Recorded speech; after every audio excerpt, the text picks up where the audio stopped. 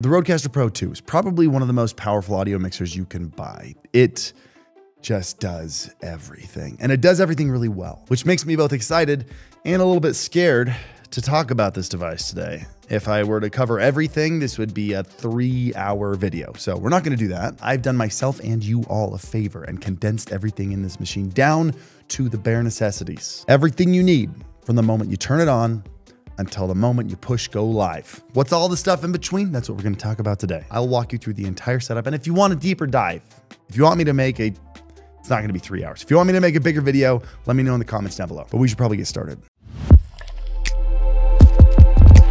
I don't know if you guys have noticed, but I'm not shooting this video on my typical relatively expensive camera setup. I'm actually shooting this on a $150 webcam, the Insta360 Link 2C.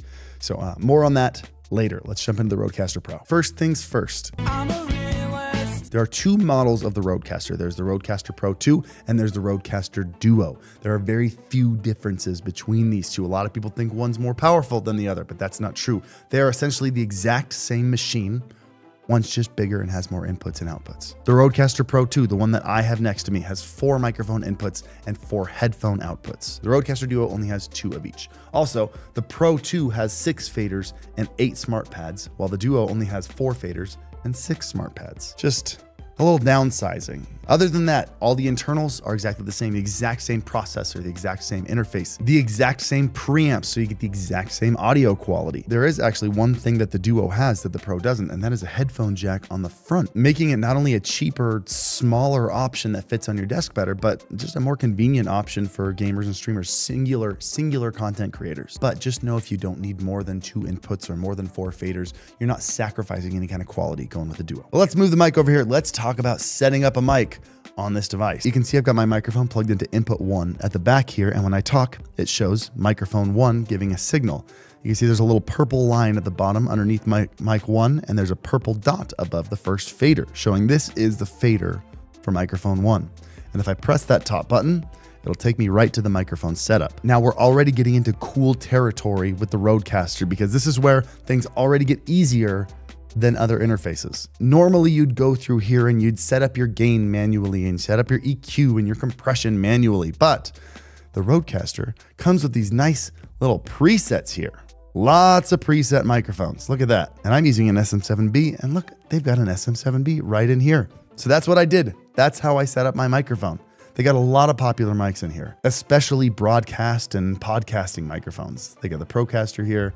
They got the pod mic. They've also got generic condenser and dynamic mics. But I'm gonna tell you a little secret. The Rodecaster Pro doesn't know what mic you have plugged into here. So if you have a different microphone that's not in the presets, you can still try out the presets and it's gonna be okay. Excuse my voice, by the way, I'm getting over something. In fact, that's probably what I recommend any of you do that are using this for the first time. Don't try to go in here and adjust all the little parametric EQ stuff. Oh, there's a lot. And they're very studio-esque. They're not like consumer plugins the way Elgato stuff works. They're very prosumer. So rather than coming in here and trying to tweak stuff for your microphone, check out some of these presets here. Tap on all of them. You might have to make some tweaks. For example, if you're using a condenser mic and you tap on a dynamic mic, you'll have to turn on the phantom power and turn down the gain quite a bit. But that's what you should do first. I've seen situations where condenser mics sounded amazing using the SM7B preset, and maybe you'll find something close and want to go in and tweak it a little bit. Maybe adjust the compressor or the EQ a little bit. And once you get it set to exactly where you want it, just go back and hit this presets button, and you can actually save your current preset. Name it Cool Vox, and you now have a custom preset that you can use whenever you want. But let's take a listen to what this has actually done to my voice. If I turn off the processing, you can hear what this sounds raw, going directly in with no effects on it. And if I tap this, it brings the preset back onto my microphone. What do you think? How's the SM7B preset on here? That's all I did. I'm not even touching anything in post. But real quick, I'd actually like to tell you more about this camera that we're shooting this entire video on. This is the Insta360 Link 2C, and there's a $150 webcam, and it looks like this. And by the way, this is the way it looks out of the box. All the settings are on auto right now. You plug it in, This is how it looks. And one of the reasons this camera looks so good is because of the large 1/2-inch sensor built into it that allows you to shoot in up to either 4K 30 or 1080 60. Just for fun, let's do a side-by-side between this webcam and the laptop webcam I've got over here. And for even more fun, let's jump to a low light side-by-side. The typical camera setup that I shoot these videos on goes for about $4 grand. So for this being about, I want to say like 4% of the price, it's probably one of the most cost-effective ways that you can get started making a high-quality live stream or YouTube videos. But if you're bummed that you're missing out on the background blur from a camera like this, you should know it's also got some of the best bokeh simulation of any camera I've seen. Especially if you stay reasonable and keep the setting down to like 7% where it should be. Don't crank it up to 100. No camera looks like that. But if you pair this background blur with proper lighting, you can get remarkably close to a setup that looks like a mirrorless camera. It's also got a couple really cool features like AI framing, which you can initiate by putting your hand up to the camera, and then it will zoom in on you and follow you around wherever you move your head, so you're always in the center of the frame. It's got a vertical mode for easy short form content, and you can customize hotkey presets. So if you want to zoom in real fast for the memes on stream, it's easy to do. So while the Link 2 is the most affordable way to get started with Insta360's image quality, they also have the Link 2, which is $200, but they use the exact same image quality, the same camera, but the Link 2 has that motorized gimbal built into it. Plus right now, if you use the Amazon link in the description below, you'll get $24 off of this webcam. It's for their summer sale. It lasts until June 8th. So if you're watching this before June 8th, click the link down below.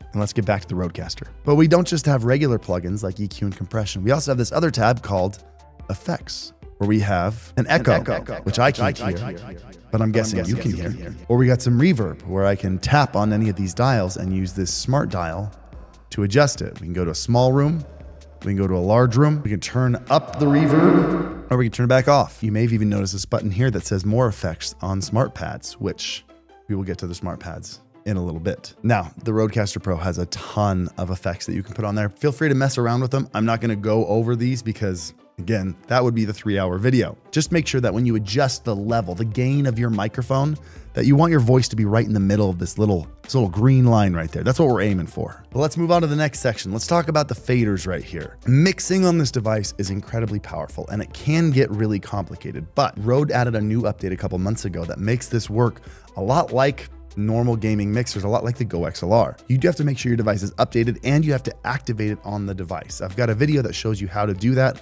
I will link to it down below. But if we go back to our home screen here, we can see all our different channels. You can see we've got our 4 microphone inputs on our first 4 faders, but I'm only using 1 microphone input. That seems like a waste of faders to me. I want this to be my game volume. So I tap on the button right here. I hit the little settings icon.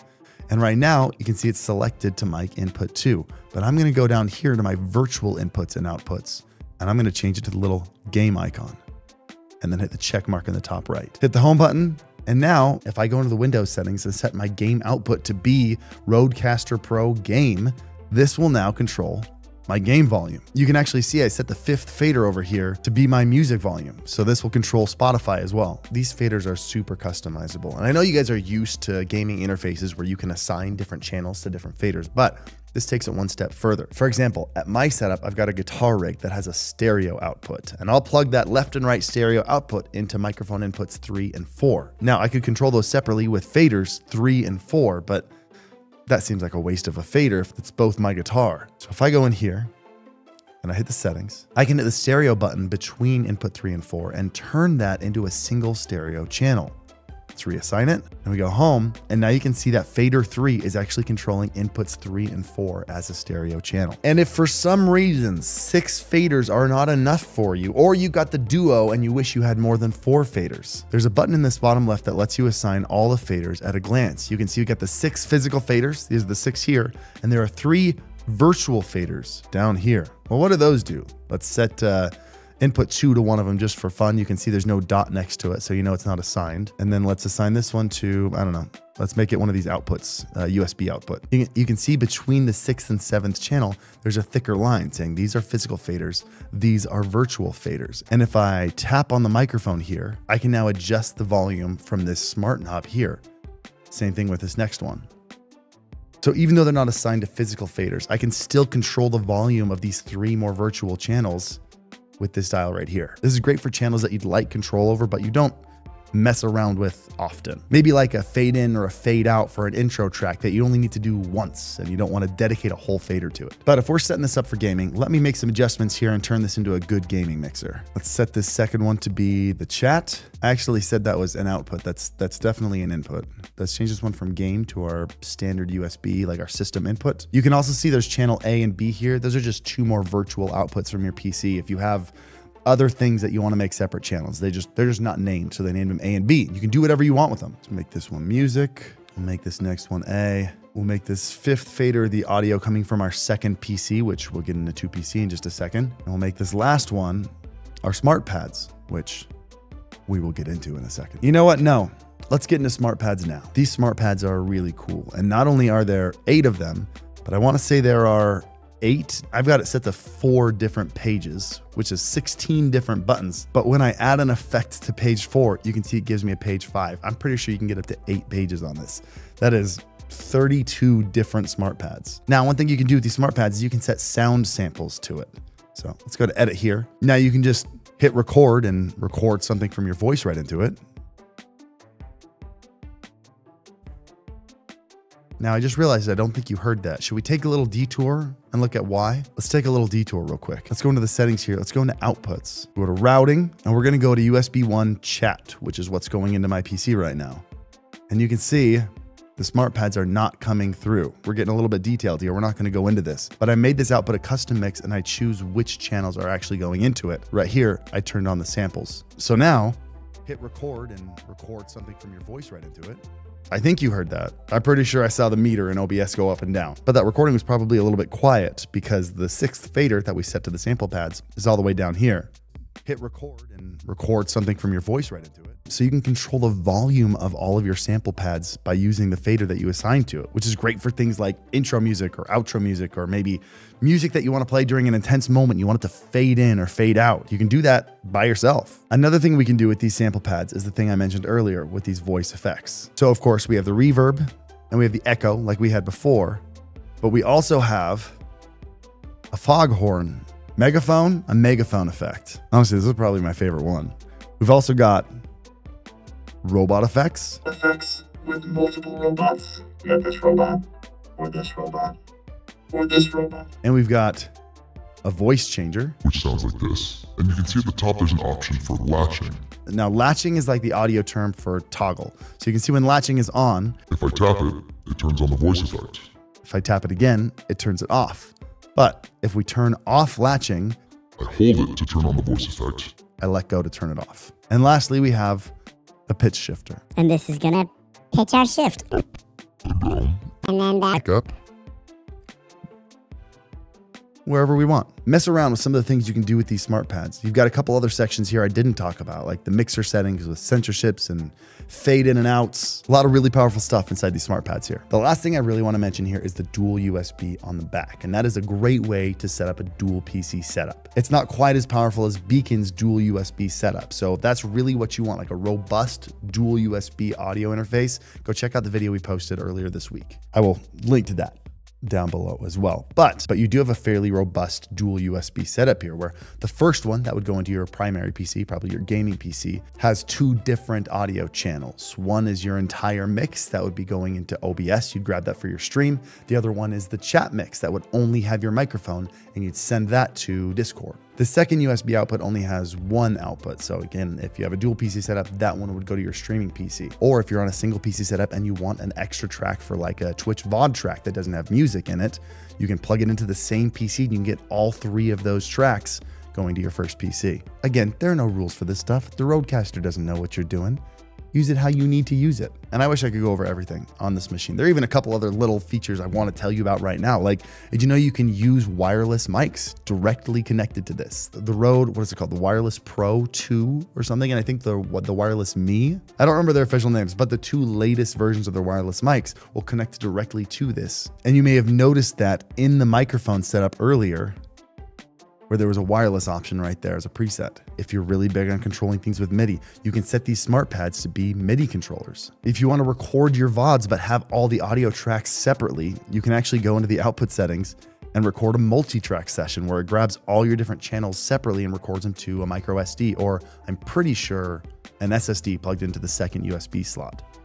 I haven't tried that, so I don't remember. But that's what this record button is for. Now, I would love to go over how to set up sub mixes and also how to properly EQ your voice, but that would make this video very long. And I also went over them deeply in recent videos on other audio devices. I went over sub mixes on the Elgato Stream Deck Plus video that we posted a couple weeks ago. And then I pretty heavily went over vocal effects like EQ and compression in the Beacon video we posted earlier this week. So again, links to both of those below if you want some cleanup, some extra help with those specific subjects. I'm trying not to repeat myself too much in these videos and make them longer than necessary, but I think that'll just about do it for the Rodecaster Pro. That should be a pretty simple setup for you. Let me know if you have any questions in the comments. If you're still here, make sure you hit the like button because, well, you obviously like the video, otherwise you wouldn't still be here. If you haven't said anything in the comments, leave a random emoji for engagement. And as always, happy streaming. Oh, and subscribe if you're not already. Bye.